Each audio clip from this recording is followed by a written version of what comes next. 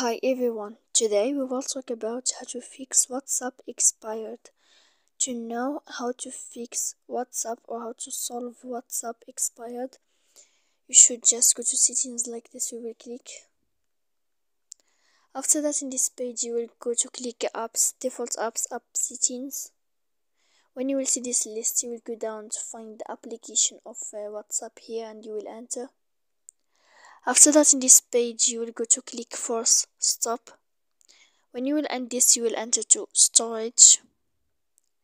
After that, in this page you will click clear cache, and then you will go to click clear data, and after all that you can turn off your Wi-Fi, so that you can know how to fix WhatsApp expired.